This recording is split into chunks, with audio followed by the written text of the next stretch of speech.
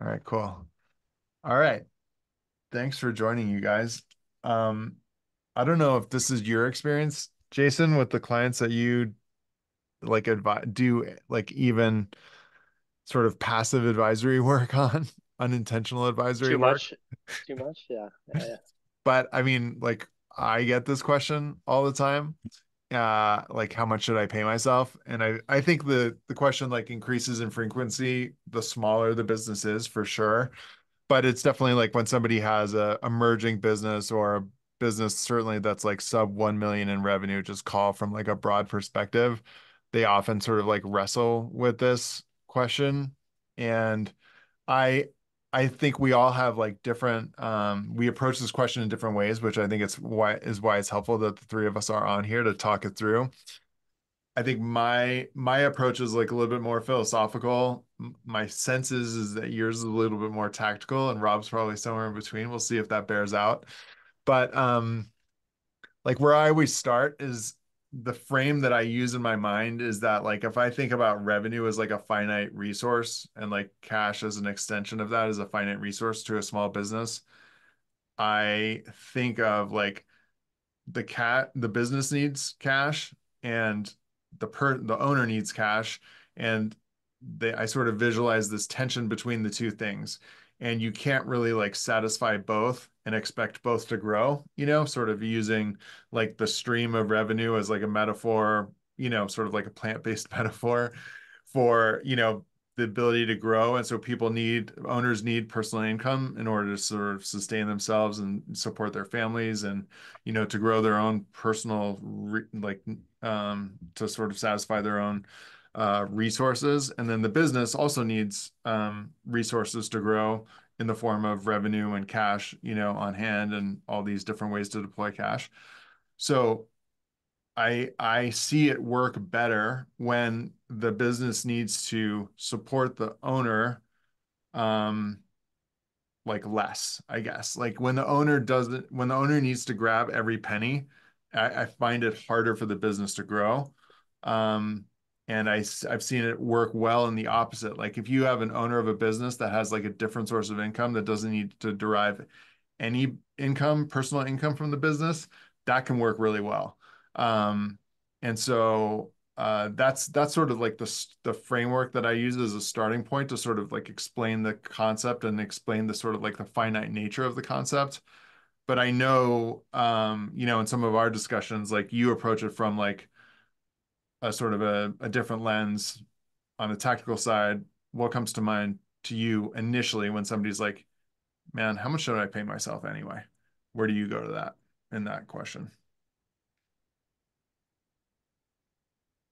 Start with me. Yeah. Um, well, I think it matters like why are you even in the business in the first place? And I think you hinted on I think the most important is, well, what do you need to live, right? So I mean, there's a certain amount of like, if you think of Maslow's hierarchy of needs applied very, very broadly, there's a certain amount of money you need in order to like pay rent and buy food and pay for your car and so on, right? And if you are owning a business and that's your sole source of income, then you need to make sure that that business can provide at least the amount that you need to live. And to live is different to everybody, right? It's different from one person to the next. But I think that a lot of people approach starting a business, especially like earlier stage entrepreneurs or people who are transitioning from a traditional, let's say a W-2 job, and now they're going to be doing contracting. And their original guidepost is, what was I making before? It needs to be at least that much or more. Yeah. And I don't disagree with at least that much if at least that much equals living, but or more, which isn't also bad, is a risk adjusted amount of money, right? Like you're taking more risk, so therefore you should make more money, right? But it's not how it always works, right? And there are other intangible factors, I think, at like, did you do this because you wanted to have more free time, because you wanted to own your schedule, because you wanted to, what are the other intangible cash or non money making factors to how much should I pay myself.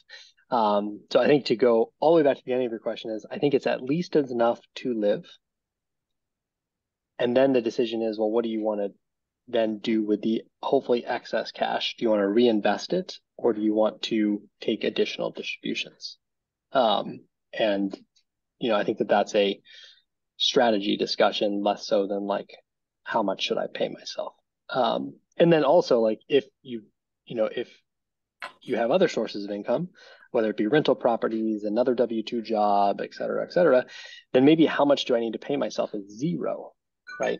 And then you get to make that decision of like every dollar I make, should I be reinvesting back into the business or should I be taking it out for myself to fund other things, whether it be personal things or other business pursuits. So, but I think that there has to be a minimum baseline, which is how much do I need to live? And I don't agree that it should always equal how much should I make at my other job. Ah, nice. I like that you ended with like a So, little like a zinger there, you know. I think you brought up a good point too, but and that it kind of depends on where you are in the business cycle and whether you're trying to like prove the concept of your business and whether you're able to do that while you're working your current W-2. Like, so if you're one of those people who is trying to get a business off the ground and you've got current employment or you have a spouse or a significant other that's providing income, can you prove the concept of your business while you're still gaining income from some other source? And if you can do that, to me, that feels like just such a better way of getting things started rather than putting all your eggs in that basket and trying to prove it and make an income and stay afloat all at the same time. Um, but I think the other thing that is important to remember too is that sometimes you get some ancillary benefits from just business being an owner of a business. And so a lot of what you made in your W-2, you were spending after tax dollars on meals and travel. And there's going to be some natural expenses that move from kind of post tax in your previous W-2 life to pre-tax, just simply because you're out prospecting for new customers or you're meeting with people and it's just a necessary business expense that you have along the way. And you can't eat lunch you can't eat lunch twice. So like the fact that you're meeting somebody for lunch to expand your business, those are dollars that are spent that maybe in a previous life would have been spent with after tax dollars. So there's in some ways there might be some tax benefit to entrepreneurial life that creates an environment in which your after tax equivalent income is similar, even if you're technically making less. You might not feel it the same way in your lifestyle, if that makes sense. Yeah. There's a lot to address in what both of you guys responded with. Jason, going back to you, do you think in the scenario that we're moving beyond the situation where you've satisfied the amount you need to live, do you think is there like a financial like rubric, or do you think about are there any sort of like financial laws that you employ to calculate like what an owner's earnings should be relative to the rest of the like financial machine within the business, like in terms of, you know, percentage of payroll or percentage of revenue, or do you go into that territory, or do you look at it a more basic basis of just what do you need to live? What's excess of that? What does the business need? Or do you have like a calculus? no, because they're all different. Yeah. So no calculus. I would say like, if you can meet your basic needs, then you can say, okay, well, with excess cash, what do I want to do with it? Right? Do I want to reinvest it in the business I'm building because I think it can grow? Do I want to take that cash out and start another business? Do I want to take that cash out and buy a rental property? Or do I want to take that cash out and travel lavishly? Like whatever it is, I mean, that depends on the individual, right? So Yeah. I definitely don't think that there's a one size fits all. And I think the most pragmatic way is to almost sit with yourself as if yourself is your board of directors. If you had a, larger company and say, hey, self, what are my business's goals and what's that going to cost me and how am I going to fund that? And Yeah. you can fund that from your own balance sheet, which is taking the excess cash above your minimum to live. and reinvest that, there's all kinds of ways you can do that. But like, and I think it can be evaluated every 6 months, every year, every 2 years. I think it depends on the cadence of the business itself. But Yeah. there should be a process of which to say, okay, this is what I made, this is what I drew, this is how I used it. Here's what's changed in my life. I need to adjust the amount that I need to draw or to get paid as a salary. And then what am I going to do with the excess? Yeah. I think, and there are tax considerations, I think, but I think back to Rob's point, though, I would always, if the fundamentals don't work and you're living and dying on the ability to expense a business meal that you didn't have the ability to expense before, your business is failing. that's a good point. What I was gonna say is, I think there is like squishy territory in sort of like addressing the line about like what it is you need to live. And I think it's interesting because like that's obviously a broad concept, right? It's highly individual for everybody. But I think the thing that's interesting about it is if you can be a little bit more, if you can apply a lot of scrutiny to that phrase or to that like that category of expense, I think what it introduces is the concept of like investment, which you raised initially as a um as a way to sort of treat excess cash. But I think like you can also apply the concept of reinvestment to the sort of territory that covers what you need to live on or not. And so, in other words, like if you're a little bit more lean with your personal expenses and you find the business there as a benefit as a result of that has a little bit more excess cash to deploy. I think where a lot of small business owners like miss an opportunity is thinking about like what should come as a function of that reinvestment, right? So like large businesses are very good at this, or sophisticated investors as a group are sort of good at this, like thinking about it an investment in terms of like what should the result of that investment be?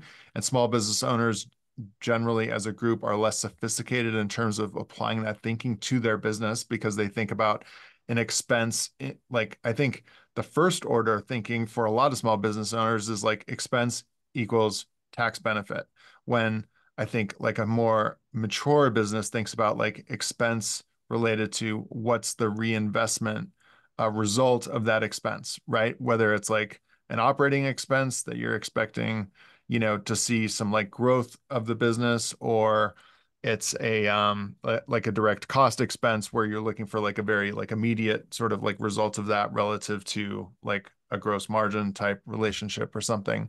But I think there's a lot of territory there in terms of like being able to advise small business owners about this, right? And so we talked about this like in the workshop that we just did, where it's like expenses. And I think I probably stole this from you, Jason. This is like I loved your, I think you in some of our conversations you have framed expenses as investments, and I love that for everything that I'm just for the reasons I'm talking about right now.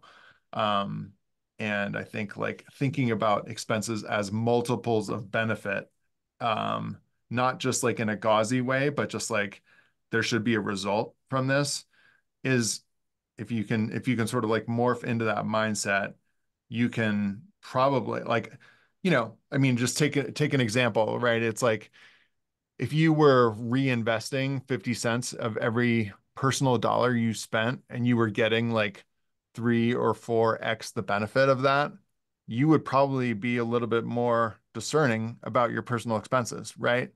But we tend in like the ultra small business territory, we tend not to think in those terms, and we think like, oh, I'll put this on the business card because like it'll be less that I pay in tax, and I think that's only like the first order consequence thinking rather than like a bigger opportunity you can apply.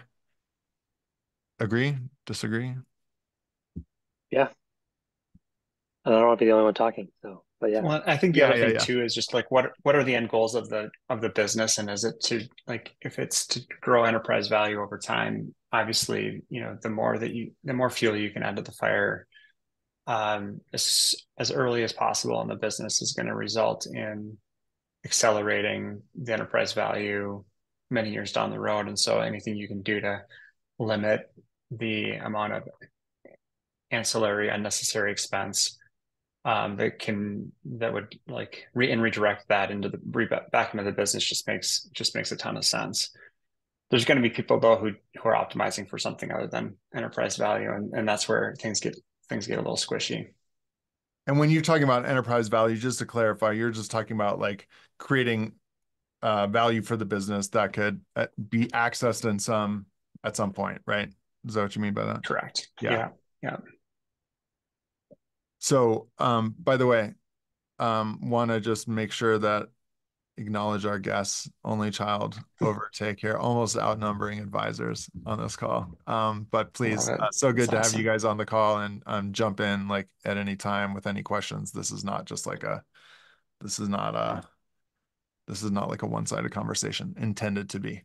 But yeah, I think Rob, you and I talk about this a lot. Like for the framework for a lot of our discussions with clients can be sort of like bifurcated on that basis. Like, what is your intent with, like, what's your intent with the business? Like, is your business here to like, are you trying to build something and sell it, or are you trying to just like maximize like your personal gain from an income standpoint? And like, depending on where somebody is at the current moment relative to their thinking, like that's going to deliver different outcomes in terms of the guidance that we would be inclined to give. Do you agree with that? Totally. And I'm always curious about Jason's take on this, because I feel like he's always insightful on some of this. But I've worked with not necessarily clients that act in this particular way, but I've worked with other business owners who have optimized their small business to support a lifestyle that they want. And they're a husband and wife team, and they want to be able to work with interesting people across the country or across the world, and travel, and they might be selling a product that requires them to be traveling to Hawaii to take, photo shoots and things like that, and go to trade shows in Europe, and to support, and the business doesn't necessarily make tons and tons and tons of money from a purely financial perspective, but it's giving them the lifestyle that they love. It's allowing them to interact with the people that they want to interact with, and have friends around the globe. And when you look at the P&L, you look at a business that doesn't necessarily feel like it's, super successful, but those are people that may not ever want to sell that business, or aren't necessarily seeking maximum enterprise value for the long term and wanting to sell it off, but they're interested in having the lifestyle that they want, and it allows them to save some money in a more aggressive fashion than perhaps they would working a W-2, and it gives them what they're needing in a bunch of different areas. And if that's making them happy and giving them the life that they want, like, more power to them. So, and I feel like there's a lot of entrepreneurs who are in that boat, who are work for themselves because they might be, there's a lot of entrepreneurs that are unemployable in other areas because they have certain lifestyle wishes that they want to be able to, not have to answer to anybody else, or want to be able to do things that they want to do on their time frame, work the hours that they want to work. And so that lifestyle works for them. And so I think it's just like, what's the context, and if you're able to use your business in a way that allows you to hit your goals, like it may not be about optimizing like your income per se. It's something other than that. And you might not require a huge income if you're living a fairly simple life and you're doing the things you want to do. Yeah. I think in that instance, Rob, that you described, so you got, a couple sells maybe a travel product, they've optimized for traveling, social media, et cetera, but they're still meeting the minimum amount that they need to live. Now, to live might be different because they might not have to pay for a place to sleep at night because that's covered by their business, but they still have other costs to live, right? So, for some people Sure. to live could be thousands, and for some people it could be tens of thousands or hundreds of thousands a month, right? It just depends on, I think, what to live means to them. Means, so for sure. Yeah. For sure.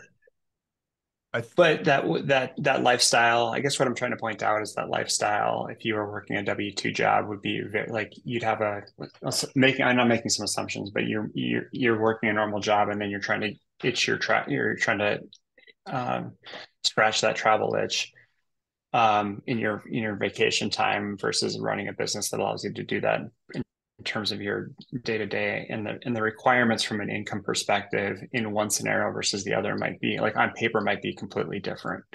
Like what you take home might be different because you're leveraging the business OpEx to fulfill that need for you. And so your true like salary requirements might be small. Yeah, for sure. Yeah, I mean, I just think a lot about tangent. I'm taking us down a tangent. That's kind of odd, but I mean, applicable. Bottom line is, I think that it's the classic example of like every business is different, and what you pay yourself. Just like I think you naturally find a little bit of what works for you based on just who you are as a person and the type of business that you're building. I think what's important is it can be fluid too. Like, just if that's the beauty of like owning your own, for the most part, owning your own business, and depends on the type of business you do. But like, if you want to make more, you can do more work. Usually they're correlated. I mean, it's not necessarily always the case, but the idea is like, especially if you're selling your time, right? If you're professional services, you're selling your time, you want to make more money, go sell more time. If that means you got to work 45 hours and you work 45, but you make more money, right? Like, in those types of benefits you don't get when you're a W-2 wager. On the flip side of that, if the business needs more money and you don't selling enough work, then cover its fixed expenses, then you're putting money in, right? So it's that's blessing and the curse. But I mean, I think for most people, they struggle a lot with this, like, well, how much should I pay myself? And like, they'll go out and look at market comps, and they'll try and say, well, if I was doing this as a W-2, this is how much I'd make, so that's how much I should make here. Those are all very reasonable. I think it's up to the individual. Those are all reasonable ways to value your time, like in that exchange of work and time and money, right? But I guess to Jamie, to answer you, this is I don't think there's a one size fits all for this. And other people, I think it's important, I've seen this successfully in the past, is to align even within your own ownership incentives with effort, right? So like, there's nothing wrong with saying, hey, I'm going to pay myself X, but if we accomplish Y, then I'm going to pay myself another X times 2. Mm-hmm. Like, you can bonus yourself the same way you get a bonus at work, right? Like, you can make it sales commission based. And that's the game, like the gamesmanship a little bit, that like can be, what you pay yourself might actually like drive how successful you are, if you can maybe tie that to business objectives and think about like your compensation the same way, you might think of like a salesperson, right? Like, or something like that. So I've seen business owners be very methodical about like, okay, I take 10% of cash collected every month. Back to your point of like, so 10% of cash collected every month, that drives you to collect as much cash as you can. Right. So it self-aligns the interest. That's a highly disciplined business owner. I love that, but that is a challenge. Yeah. I have one. Can I pose a quick question real quick, just as a... Please. Is that a good time? Okay, great. Yep. So I wanted to kind of dip back into what Rob was saying, and I'm interested in this because at Only Child, we have a unique situation, which was initially it was just my company alone. And so in a sense, it was like, I could look at I sort of was triggered by a thing you said, which was basically like, I could have the income that I was giving myself, but a lot of my life could live under this sort of umbrella of the business. And I don't mean I'm using it as an ATM so much as there are goods and services that I'm able to do. So that might be, so we're in the film production. So going out to movies, subscriptions to any streaming services. Like there's a whole sort of host of services that sort of fell under that thing that I could kind of live under the umbrella. So in other words, what I'll call soft money, I was paying myself in soft costs through that business, and then I was earning this thing. That was when I was an individual. As you see, there's two other guys here. Now we have to sort of live under a somewhat more like specific income, because that eventually got us into trouble where it's like, this is how much we're paying each other, and this is much more specific. What's interesting to me is I think that a lot of those services, goods and services, are things that the business could be providing universally. So for instance, like just to give a silly example, like let's say streaming services, like a streaming service can be something that we have one central subscription for that is relevant to our business, that is a tax write-off, that basically all three of us could be using in our homes, that we don't need to all three of us be paying several $100s a month for services that are relevant to our business model. So what I'm interested in is like going back now and saying, okay, we have a fixed sort of income for Matthew, fixed income for myself and Spencer, but where are those things that I was doing previously that were totally within the tax, like those were totally, and those are going to amount to a lot of money over the course of a year. So I think like it was an interesting transition to go from individual to partners, but still try to find ways to sort of make that business work for us in ways that were totally legal and helpful. I'll go mute if you guys have thoughts on that. Take the answer off the air. I'll take long time listener, first time caller. Do we want to preface this with like we're not giving legal or tax advice on this call? Yeah. Good call. Rob, what occurs to you? Seek professional help. Yeah. Do you want to? I feel like you've kind of lived this life a little bit that Sam's talking about, at least most recently. Not in the exact same way, but I don't know. Curious what your thoughts are. Do you feel like you're clear on what he was describing?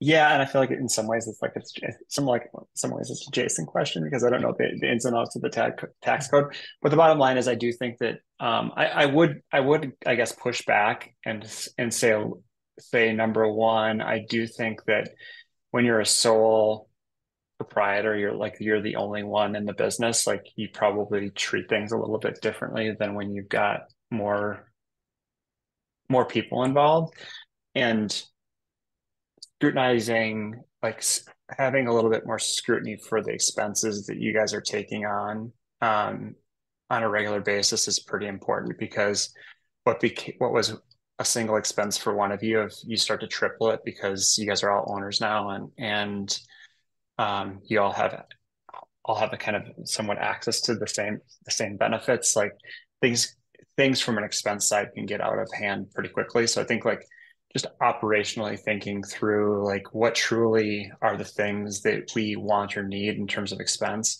and making sure that they're necessary for the business is an important like part of the exercise to go through. Now, with that said, are there things that you guys are all paying for that you could combine or try to optimize and have the business pay for as an ordinary expense of the business? I think makes sense. So going through that exercise and talking through it in terms of what's necessary and what can be brought together, to me seems like it's an exercise that's worthwhile. Jason, I don't know if you have anything to clarify or I like how challenge carefully me on. You're answering that, Rob. Very carefully answering that.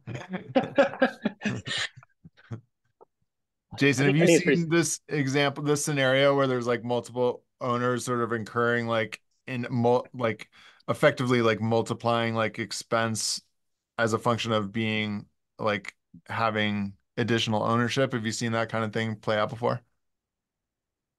Yeah, a couple times, and sometimes it doesn't end well. I think the most important thing is everybody understands what those shared expenses are, and if we're going to continue to do them, that everybody's getting the same, or that, I hate to use the word equal because it's not really equal, but fair benefit to that, and is in agreement with that being a business expense. Right now, there's whether it can or cannot from a tax code perspective is one question, but really it's like as a partnership, did we all agree that every time we go out for drinks, it's business drinks?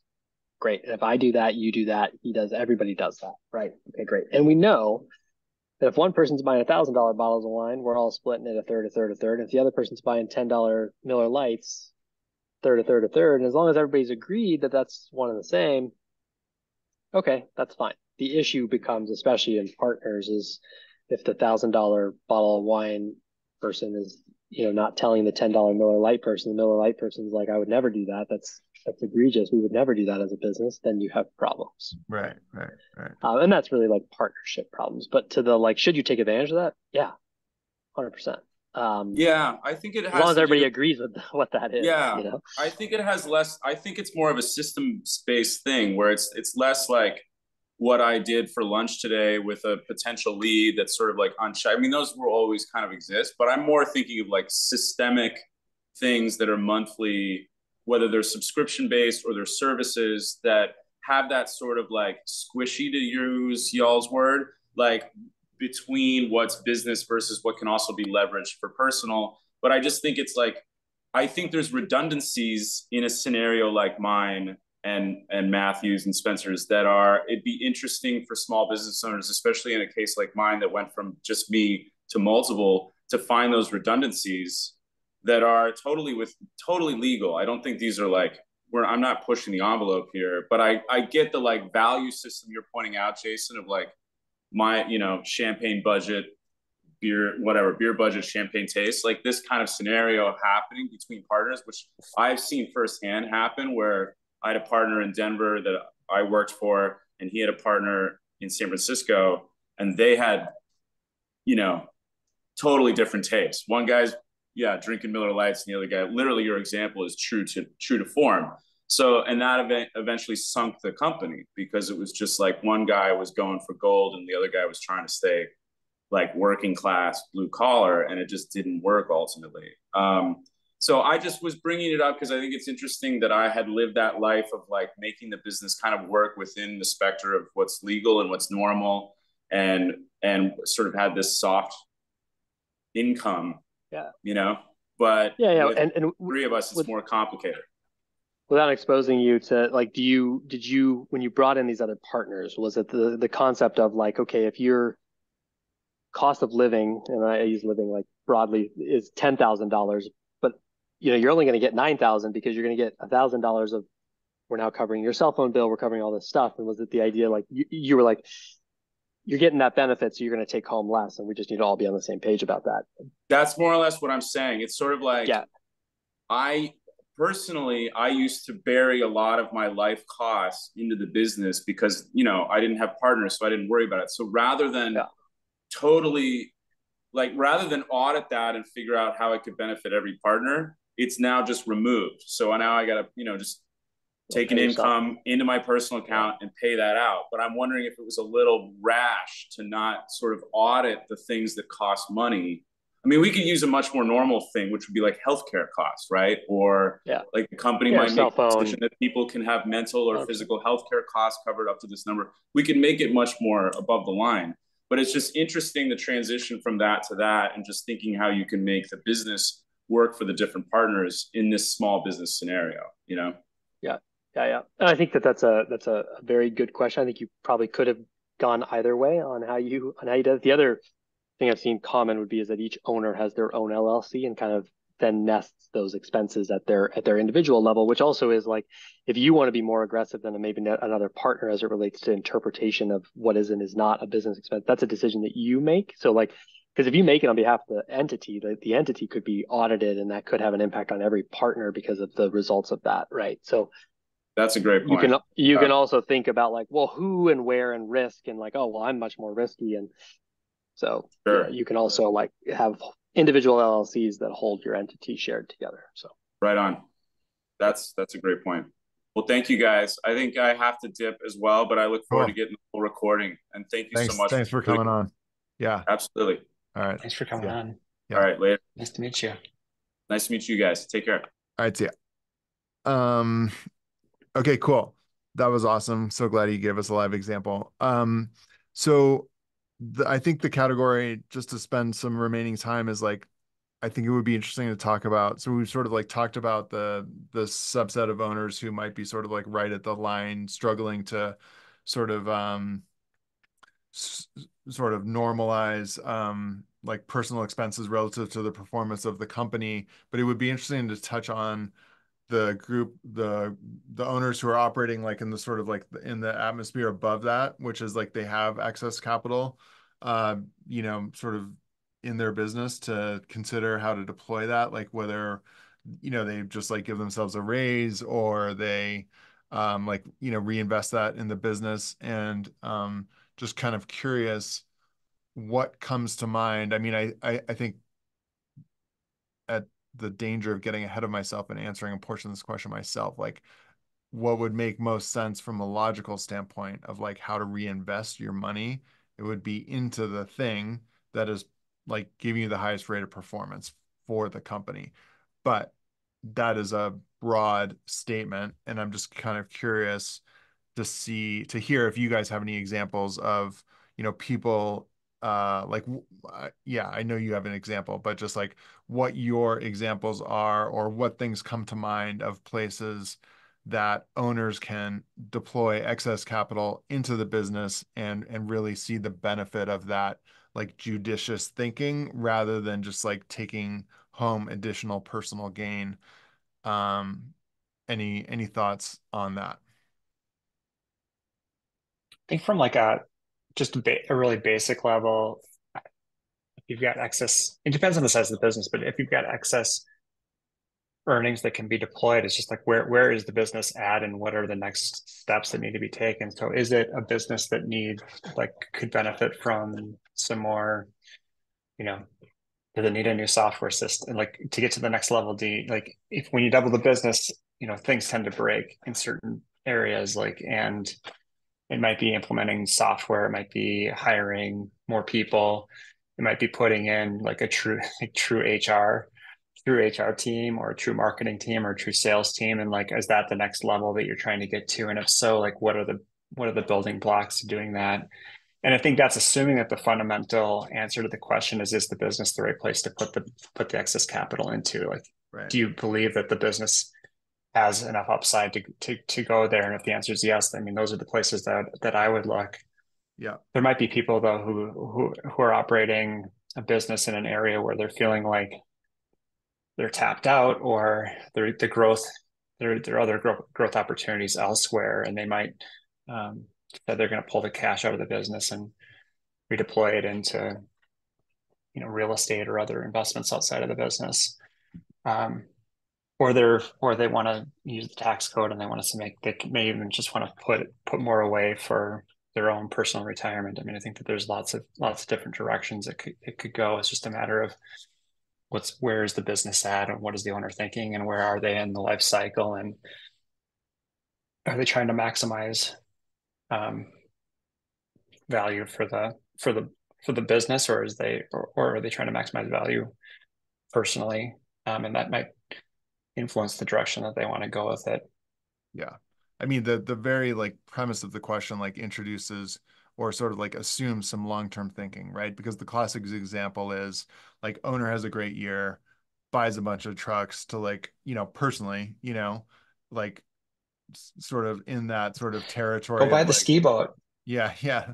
Well, like there's the whole category, right? I mean, basically, there's a whole industry being propped up by like very successful like roofers, landscape companies, anything like on 2 or 4 wheels or with a jet on the back.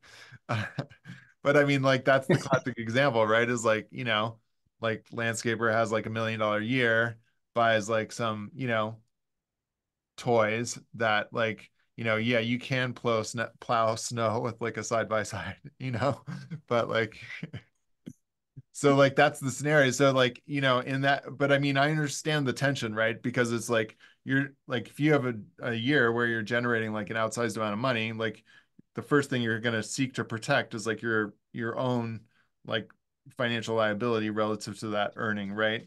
And so like if you sort of like make if you show some restraint on that, on that sort of on that side of things and decide to take like a longer term view and say like, okay, I'm not going to just try to like, you know, claim like a 20, you know, reduce like $1 million earnings into like, you know, an $80,000 income. I'm instead going to, you know, reinvest this money like into the business so that in 4 years I can have a $4 million year instead of $1 million year. Like that takes some restraint, some like trust in what you're doing, some, you know, that's very much like a long-term perspective. But I think it's hard for business owners to sort of like get beyond that sort of like looking out for themselves from a personal liability standpoint. And I think I just see a lot of owners like trapped in this like circular reference of make some money, spend it on stuff I don't really need to reduce my tax liability. And then like, you're just kind of going sideways in that scenario for a long time. I don't know. Curious what thoughts you guys have on that. Well, I think you're bringing up an interesting like overarching theme, which is small business owners historically don't plan and set goals or objectives relative to those plans. Yeah, it's a good call. So like if we just like such a mature if we just statement.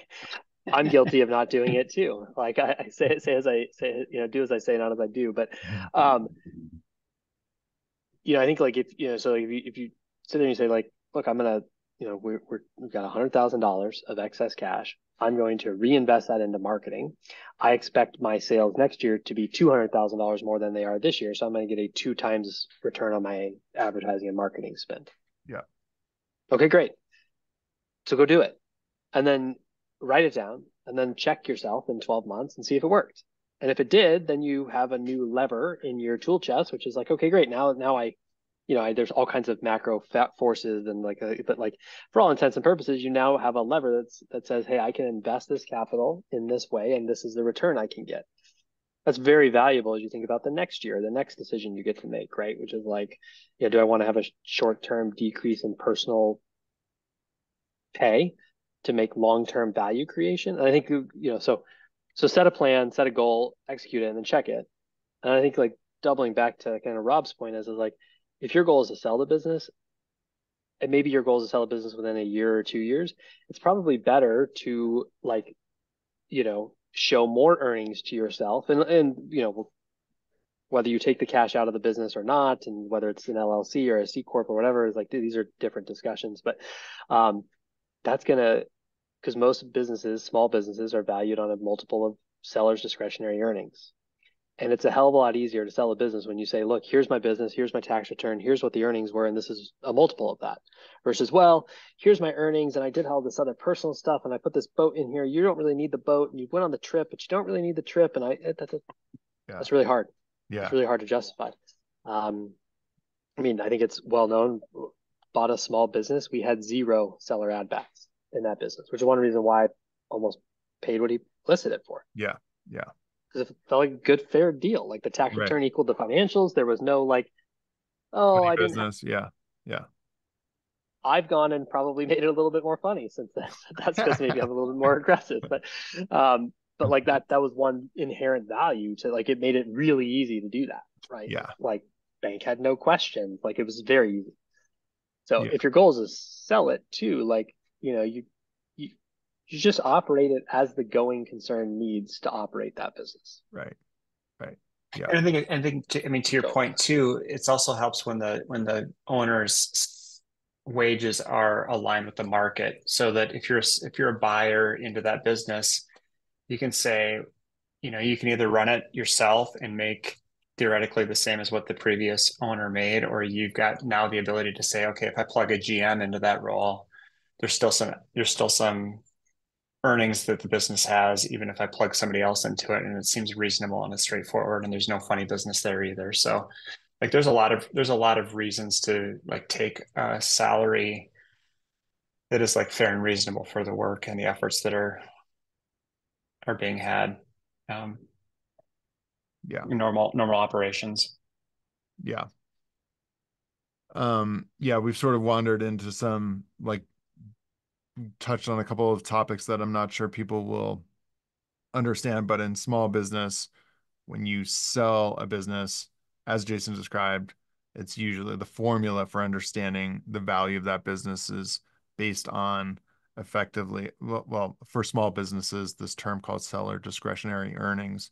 And when your earnings are comprised of things other than just like strictly a salary that is like market based or, very close to that sort of parameter and is comprised instead of um, like personal benefits to you that only you would discern as a benefit rather than the next buyer.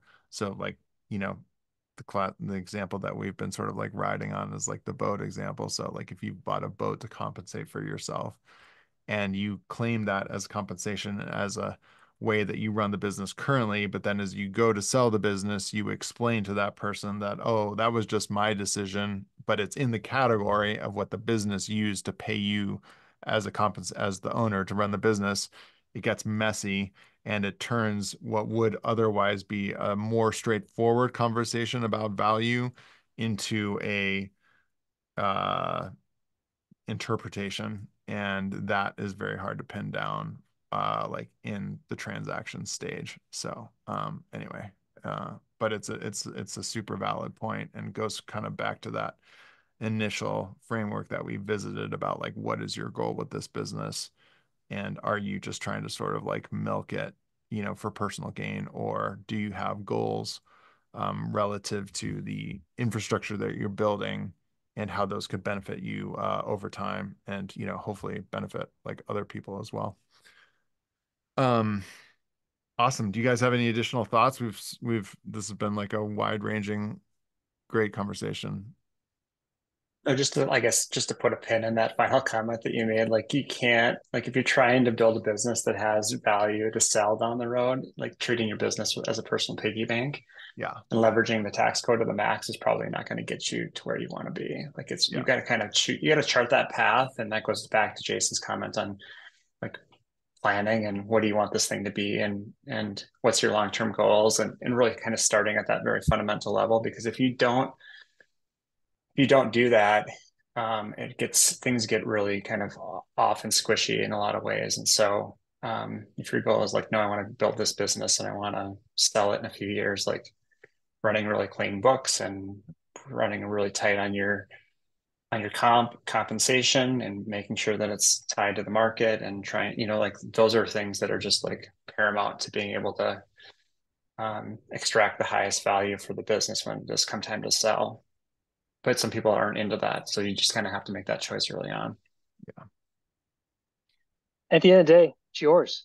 Yeah. So make whatever damn decision you want. Like just understand what the consequences are. And, like your actions have consequences. Yeah. Mm-hmm. But I mean, like, yeah. So there's not a one size fits all. I'm always, I'll say, a little weary when somebody's like, well, I was making X at my job, and so I need to make at least that times two. Yeah. Like, I don't know if your motivations are the right motivations. And for some people that works. Yeah. Don't get me wrong, but like,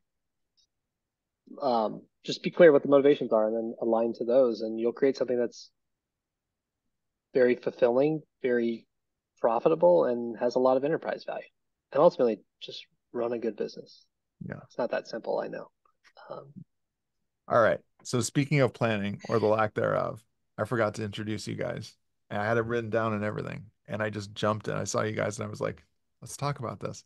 So, Jason, can you just introduce yourself for the people who might not be familiar with you? Sure. My name is Jason. I run a primarily bookkeeping and accounting business for small businesses. And startups. Been doing that for about 5 years, but I've been doing this work for about 15, either as a early stage employee or founder of a handful of different companies, from a bootstrapped granola cereal business to a venture-backed insurance technology spin out of a large brokerage. So I've kind of been through all spectrums of different sizes. And then I mentioned in the call, which I don't know if you're going to cut this to the beginning or not, but that I also, my wife and I also run a van rental business. So we have a small business we bought. So I went through the process of purchasing that, getting an SBA loan. And so I'm familiar and intimate with buying a small business as well. So awesome. Rob? Can you introduce yourself? Yeah, Rob Boson. I'm one of the advisors here at Aardvark, and my past is wild and varied. Started my career in the corporate world, worked for Fortune 500 companies in a variety of roles, from technology to systems implementation. Spent some time as in financial planning, doing personal financial planning, and then also got the itch to become an entrepreneur and started a small stand-up paddleboard and canoe business. We did a bunch of import work as well as domestic manufacturing. And I recently exited and sold that business. And so my advice tends to come from like the war wounds and the wins and the losses that came along from that. Also been in the sales world for a while, acting as an independent manufacturer's rep for multiple outdoor brands. And so I've got a lot of insight into just the way that world works. And so I've got to see the inner workings of a bunch of different small to, I guess, medium and large businesses along the way, from a kind of an outside perspective as well. So been able to see some things that have gone well and gone poorly over the years there too. So lots of varied experiences over the past. So happy to be here. Awesome. Well, we all have that in common, the varied nature of our experiences. And I'm Jamie, the founder of Aardvark. You've probably interacted with me. I'm one of the owners of Aardvark. My wife and I run this business together. In fact, when you were talking about a husband and wife type business that likes to go to Hawaii, I was feeling indicted going to trade shows, and luckily that doesn't apply to us. But description felt very accurate for a period of time, and then it dovetailed. But yeah, all we do is think about the experience small business owners are having and how to help them out financially. We have a few different ways of doing that. And if you'd like to learn more about that, you can reach out to Rob or I. And I'm so grateful to you guys for the conversation. Thanks so much. We'll talk to you guys soon. Thank you. Appreciate it. You got it. See ya, guys.